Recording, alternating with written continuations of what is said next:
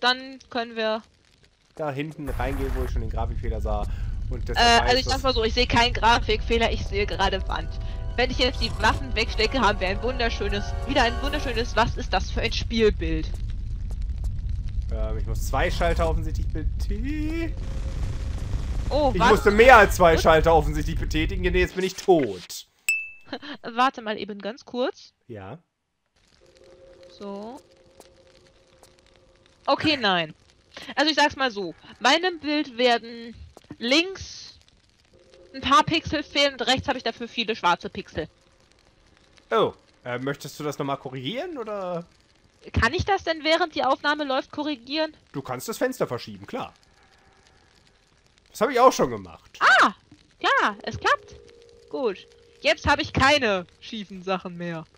Hoffen wir, dass wieder alles richtig aussieht. Und entschuldigen wir uns für diese wahrscheinlich eine Folge. Nochmal. Lara. Lara! Da wollen wir nicht runter, oder? Ich befürchte doch. Wissen wir, auf welcher Seite wir runter... Lara, ich wär sehr froh, wenn ich mal durch deinen Brustkorb durchgucken kann. Ach, Lara, weißt du was? Im schlimmsten Fall sterben wir. Ja, darauf muss man auch erstmal kommen. Lara! Lara! Ich sag mal so, du wirst wahrscheinlich sterben, wenn du den Trick des Raums nicht rausfindest. Lara! Also ich habe 2 Hebel gefunden. Es gibt 3. Das ist gut. Ich habe schon das versaut, den zweiten zu ziehen, insofern. Ich sag mal so, du wirst wahrscheinlich auch nicht genug Zeit haben, den dritten zu ziehen.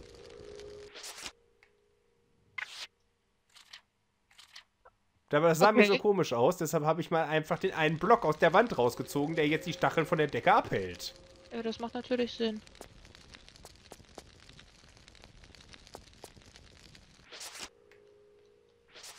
Ich glaube, ich habe gerade erst gespeichert. Also, hepp und... So ist brav, Lara.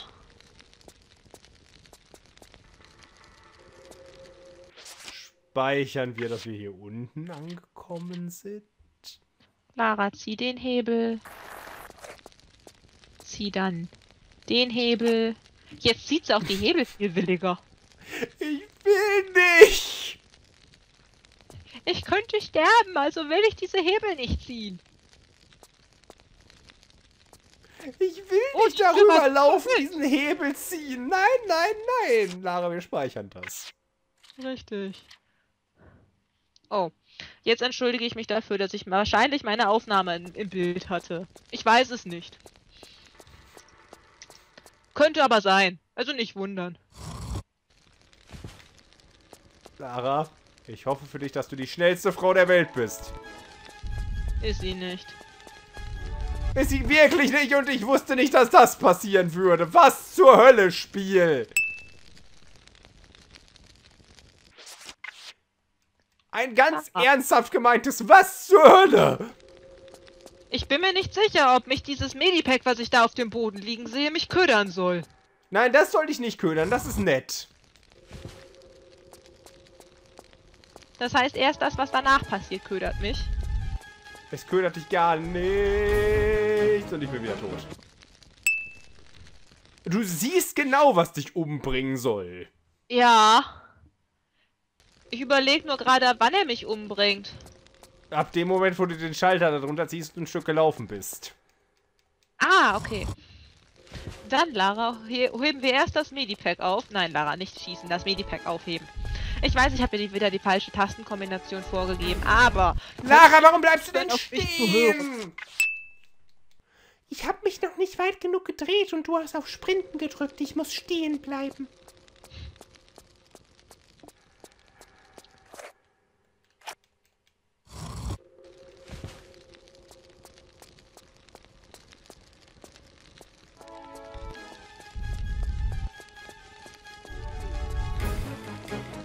Okay, den Kristall habe ich auch nicht gekriegt.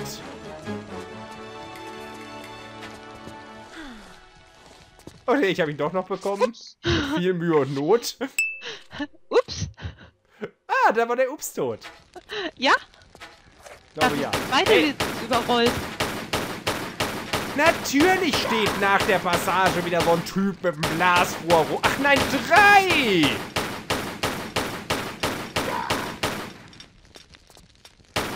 Ist ja nicht so, als wären die total nervig. Nö.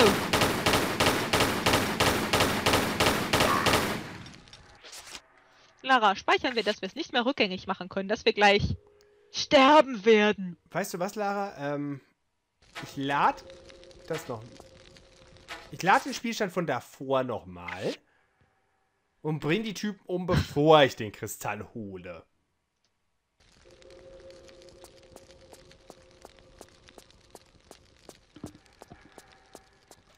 Setzen wir 3 Gegner vor die Nase, die sie bei Berührung, die sie bei Fernkampf vergiften können.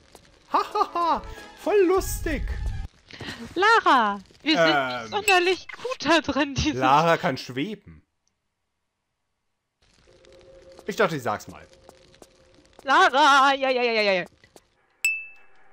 Lara, wir sollten schon auf dem festen Boden bleiben. Das ist hilfreich, habe ich mir sagen lassen. Von wem? Was war jetzt? Ja. Jetzt bin ich natürlich total durch den Speicherkristall durchgerannt, aber gut, das müssen die ja so sterben. Ja gut, ich bin vergiftet. Ich werde gleich ein kleines Medipack brauchen, ihr Drecksnervgegner. Lara! Diese Gegner sind so unfair! Lara, wir waren fast gut! So ist das eine kleine Medipack. Wir haben schon mal 3 Meter weiter geschafft als vorher! Bin ich wieder am Anfang des Levels angekommen? Ich weiß nicht, irgendwo darfst du auf mich warten. Ich renn noch vor der Kugel weg. Ich glaube, ich bin tatsächlich am Anfang des Levels wieder rausgekommen. Also ich stehe da, wo ich die 3 Typen besiegt habe. Lara! Ah! Ach, ist ja nett von euch, dass einer von euch wenigstens das eine kleine Medipack, das ich wegen euch benutzen musste, wieder fallen lässt. Lara, so mit der Richtung und so, das kriegen wir noch nicht ganz so hin, habe ich das Gefühl. Ich gehe mal kurz eruieren, ob wir wirklich da sind, wo ich glaube.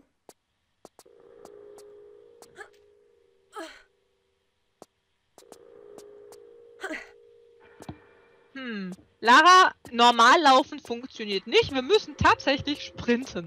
Und da hier einer rumliegt, den ich schon mal ermordet habe, ja, wir sind wieder am Anfang des Levels. Ja, prima, dann kannst du da ja auf mich warten. Genau. Ich wollte ja nur wissen, ob ich wirklich am Anfang des Levels bin. Also wie gesagt, da, wo die 3 Typen sterben mussten.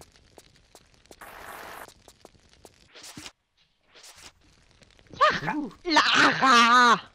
Die Kugel rollt dir in den Rücken, schmeißt dich auf festen Boden und du stirbst. Wir waren so gut. Ich krieg das irgendwann hin. Ja. Betonung auf irgend. Ich dachte Betonung auf wann. Oder hin. Irgendwann kriegen wir das hin. Irgendwann kriegen wir das hin.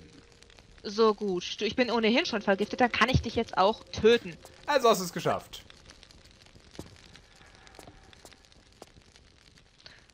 Ach, Lara. Irgendwann kriegen wir das hin.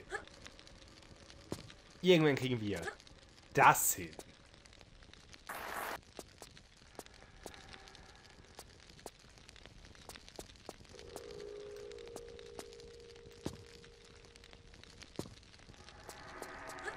Irgendwann kriegen wo ist der hin? wir das hin. Lara! Oh, man kann 2 Worte betonen. Er muss irgendwo sein. Irgendwann kriegen wir wo hat der sich denn versteckt gerade? So, Lara, jetzt nehmen wir ein kleines Medipack. Sie hörten einen klassischen Fall von gestörter Kommunikation. Wann kommunizieren wir denn schon mal vernünftig? Wir kommunizieren häufiger vernünftig. Heute Nachmittag zum Beispiel haben wir sehr vernünftig im Saturn miteinander geredet. Obwohl, war das vernünftig? So, sind die Menschen tot? Ja, und ich speichere noch eben, dass die Menschen tot sind. Das ist ein guter Plan, dann können wir nämlich gleich die neu oft geöffnete Tür nehmen. Wo der Erste rausgestürmt kam. Der kam doch nicht rausgestürmt, der kam bei mir so ganz langsam um die Ecke schlachandert. Weiß ich nicht, bei mir ist Lara gerannt, also müssen alle anderen auch gestürmt sein. Ja, ich wäre soweit. Okay. Dann Ich wollen, wäre auch soweit. dann wollen wir doch mal gucken, was uns in Loch Nummer weiß Gott wie viel erwartet. Nein, bevor ich da runterrutsche, speichere ich wieder diese 4 Meter. Bossgegner? Wo bist du? Das sieht mir viel zu verdächtig nach was aus, wo mich wer töten will. Ups. Lara, wir sind... Lara. Also, das war jetzt unschön. Die Wände bauen sich komisch auf, aber ist gut. Ich bin an der Plattform vorbeigerutscht. Wie geht das denn? Seitlich. Am ewigen Nichts. Ja, ich bin schießend auf diesen Thron, der sich umdreht, zugerannt. Thron, der sich umdreht? Ja. Der dreht sich nicht. Ich bin drauf zugestürmt. Lara zielt auch direkt drauf. Ja, sie zieht. Aha, jetzt dreht er sich um, wenn ich knapp davor stehe. Ja, siehst du, und als der sich umdrehte, bin ich drauf zugesprungen. Dementsprechend wurde ich dann über den Rand hinausgewedelt. Ich bin erstmal drauf zugegangen, nachdem ich die Medipacks im Raum eingesammelt habe. Ja, das ist auch eine schöne Sache. Ich überlege nur... Ja gut, eigentlich sollte man sie vielleicht vorher einsammeln. Wer weiß. Ich werde die bestimmt brauchen. Ich weiß noch nicht mal, wie man den Typen besiegen soll. Der hat mich sofort umgebracht in dem Moment, wo ich... Oh, warte, ist das Endgegner oder so? Wie wollen wir den Typen nennen? Lara, nimm das mal. Keine Ahnung, momentan nenne ich ihn noch Blitzmann. Aber du kannst ihm gerne einen neuen Namen geben, jetzt wo er mich zum zweiten Mal getötet hat. Lara, wir speichern erstmal, dass wir die Medipacks haben. Und dann suchen wir ihm einen Namen aus. Also, wie möchten wir ihn denn nennen? Wir nennen ihn natürlich nach dem Wort, das ich jetzt aussuchen werde, mit der gut bewährten Methode Stopp. Ja. Links.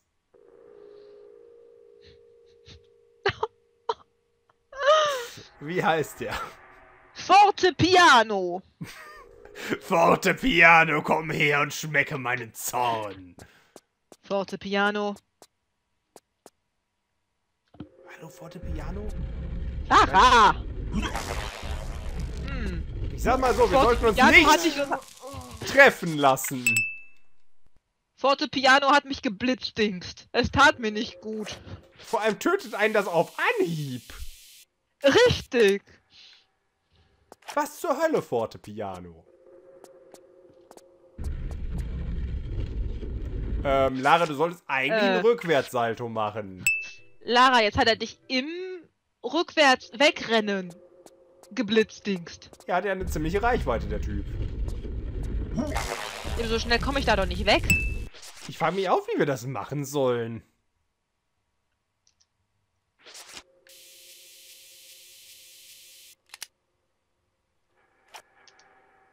Gut, Lara, dann.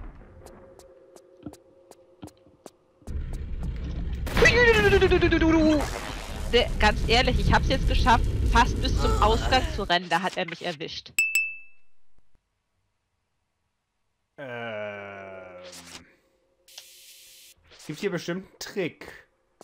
Ihr noch kenne ich den nicht. Forte Piano muss sterben. Na gut, fallen wir einfach mal runter ins Nichts, Lara. Ach! Wenigstens habe ich die Fackel mitgenommen. Das Licht ist nicht ganz so dunkel. Ich bin einfach mal runtergerutscht ins Nichts und habe eine Fackel angezündet, um zu sehen, was da unten ist. Ach so, ja gut, also in dieses Nichts bin ich auch schon gerannt.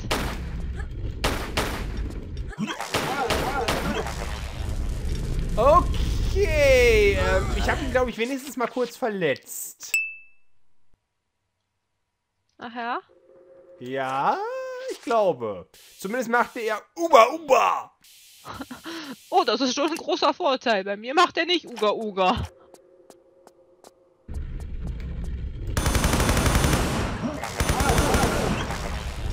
Nein, okay. Unser Freund? Okay, Unser Freund? Nein. Genau, so die wollte ich haben. So langsam könnte ich, glaube ich, einen Rhythmus entwickeln.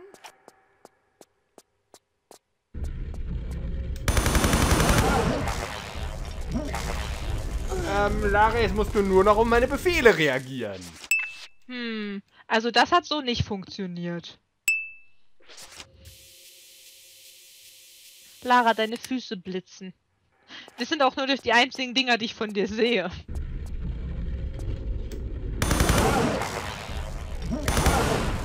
Hey, unfair! Du kannst nicht da einzielen, wo ich aufkomme!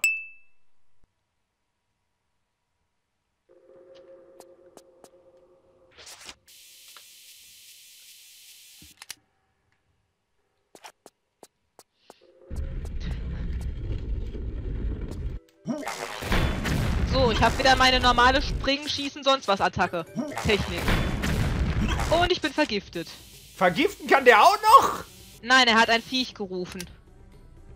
Eine Echse, eine Malonsäure. Unfair! Richtig, unfair.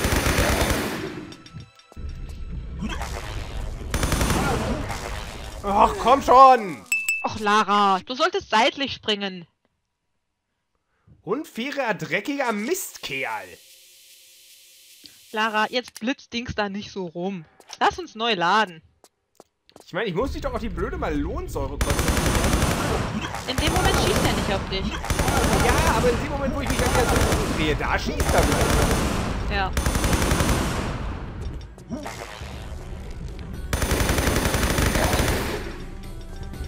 Lara, Bewegung!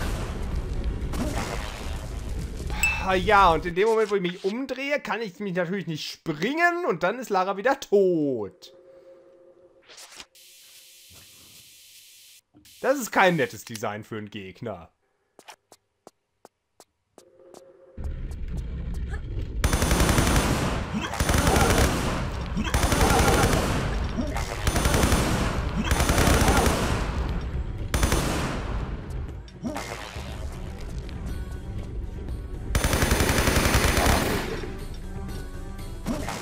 Lara, warum springst du nicht? Lara, du sollst seitlich springen! Vor allem, ich habe diesmal das geschafft, dass ich direkt ihn wieder vernünftig anguckte, sagt Seitwärtssalto. Dreh. Aber es geht hinunter ins unendliche Nichts.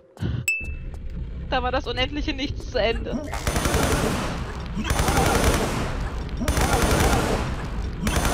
Ich möchte neu laden. Ist das in Ordnung? Du darfst gerne immer neu laden, wenn du willst. Das Spiel wollte nicht so, wie ich wollte.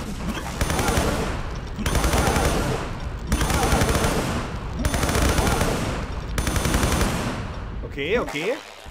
Was rufst du diesmal? Eine zweite Malonsäure, meinst du? Ja, die zweite Melonsäure habe ich auch schon gesehen. Das war wieder äußerst gut. Das endet. Hä? Jetzt auch Lara, wie das? Du kannst doch nicht, wenn ich immer nur Seitwärtssalto mache, beim 5. Seitwärtssalto plötzlich in den Abgrund fallen. Doch! Ich meine, Lara macht bei meinen Seitwärtssalto auch Vorwärtssprünge, insofern. Nee, ich bin immer nur seitwärts, seitwärts, seitwärts. Und was macht sie? Fällt in den Abgrund beim 5.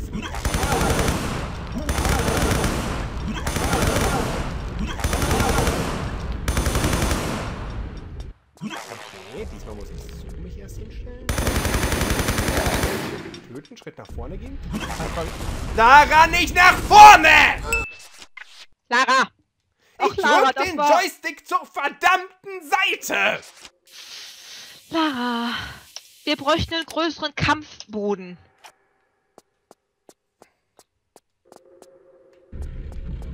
Sehe ich das richtig?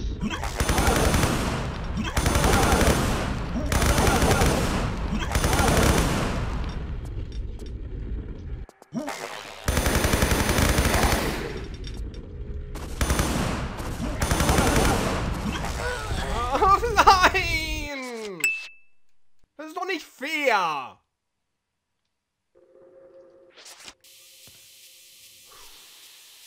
Lara!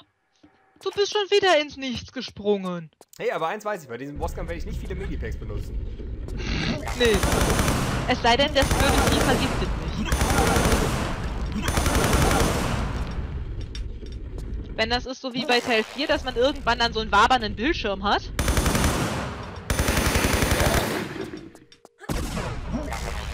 Ach, Lara, nicht nur nach oben! Jetzt springt die in Richtung, wie sie Bock hat und wird getroffen deswegen.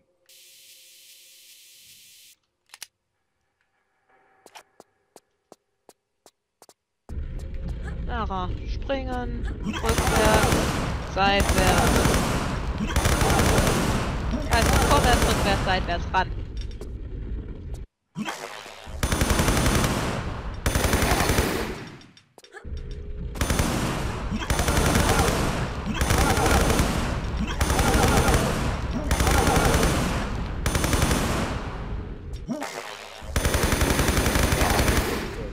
Malonsäure. Och, Lara! Das war die erste Malonsäure. Und? Jetzt holt er sich eine dritte Malonsäure.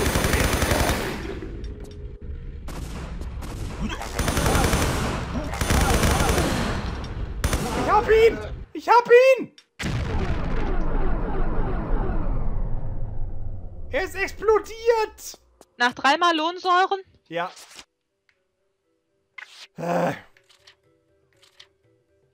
Das wird gespeichert.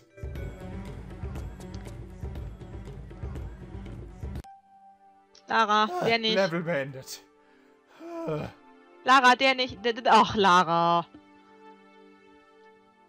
Das ist definitiv der Abgrund.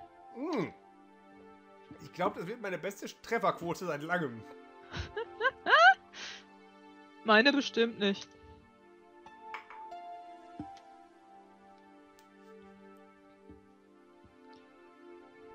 Ich sag mal so, wir haben keinen Kilometer zurückgelegt.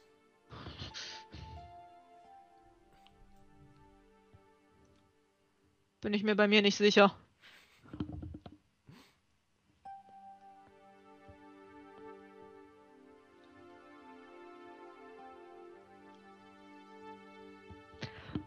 Ich habe eine Trefferquote von 93,6%. Ups. Lara, das ging über die Plattform hinaus. Ich weiß bloß... Oh nein, ich wollte nicht die Statistik. Ich möchte das Spiel laden. So ist richtig. Wir müssen ja nicht ewig und 3 Tage darauf warten, dass es bei mir wieder Bing! Lade macht. Richtig, so ist wahr. Wenn man es verhindern kann, kann man es verhindern.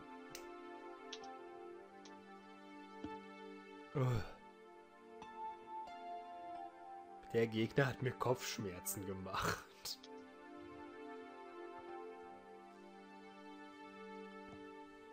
Das ist nicht gut. Nein, aber ich kann mich wieder erholen davon. Indem ich die Augen schließe, deiner sanften Stimme und dem wunderschönen Ping, Ping, Ping, Ping lausche.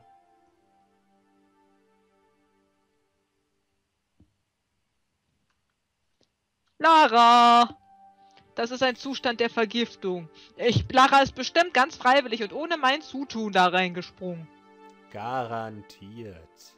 Ich war es überhaupt nicht schuld. Das glaube ich dir sogar, da meine Lara ja auch hingesprungen ist, wo sie wollte. Lara, jetzt müssen wir nur noch lernen, tatsächlich die richtigen Knöpfe zu treffen. Und auch die richtigen Felder zu treffen. Denn sonst dreht er sich nicht um und dann können wir nicht rumspringen und dann bringt das uns alles überhaupt nichts. Und bla und bli und blub. Wenigstens bin ich in dem Versuch gestorben, wo ich eine meiner verbleibenden beiden Raketen von hinten auf den Thron geschossen habe, in der Hoffnung, dass er dann explodiert. Ach, du bist mit dem Raketenwerfer da dran gegangen? In einem Versuch habe ich mal versucht, ihn von hinten zu sprengen. Ich vermute, das hat nicht ganz geklappt. Nee, im Endeffekt bin ich mit Hin- und Herspringen und der MP5 zum Ziel gekommen. Ja gut, ich glaube die MP5...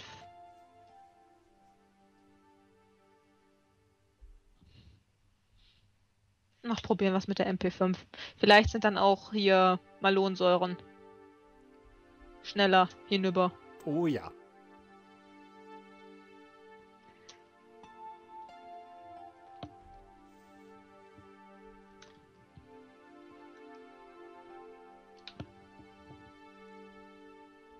Gut, dass du jetzt erst die MP5 nimmst.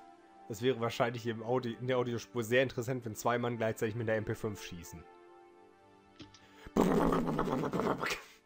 Lara, Lara, Lara, Lara, Lara, Lara, Lara, Lara, Lara. Lara.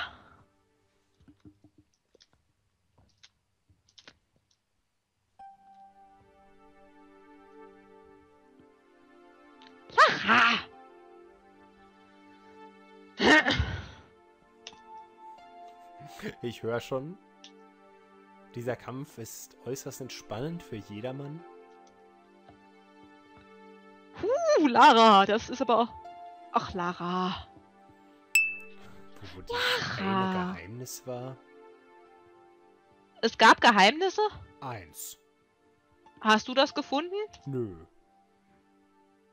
Ich sehe nur gerade auf meinem Bildschirm gefundenes Secrets 0 von 1. Ja. Lara! Ach, das war die Waffe wegstecken-Taste. Ja gut. Da kannst du natürlich nicht schießen. Ja, aber damit dürften wir ja dieses Gebiet fertig haben. Ja. Oh. Lara wird sich bestimmt wieder umziehen.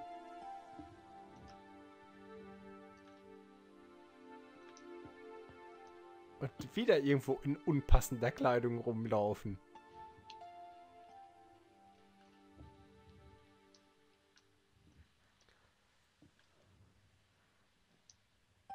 Ach, Lara. Das war ein Sprung zu weit rückwärts.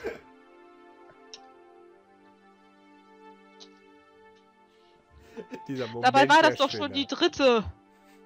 Malonsäure. Dieser Moment der Stille. Und mittendrin dieses... Ah, Lara! Lara! Lara! Es tut mir leid, aber seitdem ich Teil 4 hier gespielt habe, kriege ich Werner von Kroy nicht mehr aus dem Kopf.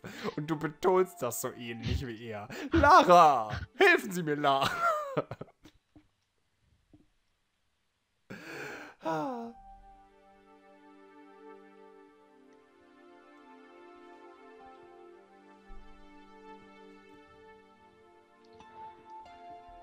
Ja, ich bin ohnehin schon vergiftet.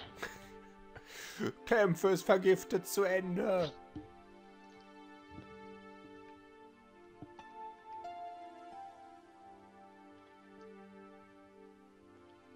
Der Punat. So, er ist. Lara, pack das Ding weg. Ist er kabum? Er ist kapum. Oh. Und ich habe darauf verzichtet, mich zu heilen. Richtig, greift das Artefakt. Richtig, ich habe das Artefakt gegriffen, habe 16 Minuten 13 gebraucht, kein Secret gefunden und 11 Gegner besiegt. Ich habe 14 Minuten 44 gebraucht, kein Geheimnis gefunden und 13 Gegner besiegt. Wo auch immer du 2 mehr hattest. Ich frage mich, wie wir in diesem Level überhaupt auf 13 kommen. Gut, meine Trefferquote ist nicht ganz so gut. Wie hoch ist deine Trefferquote? Ich habe 493 Mal getroffen. Du hast deutlich mehr getroffen als ich. Und habe 606 Schuss verbraucht. Damit kommst du auf eine Trefferquote von immerhin 81,3%. Ja, gut. Ich bin unter 1 Kilometer gelaufen. 843 Meter waren es bei mir. Na gut, ich bin ein bisschen durch die Gegend geduselt. Ich habe 959 Meter. Und ich habe 0,5 Medipacks benutzt. Habe ich auch. Ha, wir sind mal gleich gut in der Kategorie. Wuhu! Raus hier. Und wohin wollen wir ab jetzt? Wir haben noch Nevada, London oder Nevada oder London. London. Warte. Diesmal funktioniert das mit dem Münzewerfen vielleicht, wenn ich eine Münze habe. Notfalls habe ich einen 6-seitigen Würfel, aber finde du mal eine Münze. Warte. Hier ist irgendwo eine Spardose. Oh, es klimpert, da sind sogar Münzen drin. Sie hören das Klimpern von Münzen, mit denen Kai nun unsere Auswürfelung vornehmen wird, in welches englischsprachige Gebiet wir reisen. Reisen wir ins schöne Amerika oder ins noch schönere London? Zahl, London, Kopf, Nevada. Bin ich für. Und das Ergebnis Münze weg, ist... ich nehme die nächste. Kai wird nun den Münzwurf wiederholen. Und das Ergebnis ist... Kopf. Was war Kopf? Nevada. Dann gehen wir nach Nevada. Sekunde, jetzt muss ich erst noch die Münzen wieder wegräumen. Ja, ich drücke auch noch nicht. Wir können gemeinsam auf 3 oder so Nevada drücken. Gut, meine 5 Cent werden mir irgendwann schon wieder in die Hände fallen. Die ich gerade verloren habe. Eben, so ein Zimmer verliert nichts. Richtig. Bei mir geht das nur in eine Paralleldimension, wo es dann an ganz anderen Orten rauskommt. Es ist echt verrückt.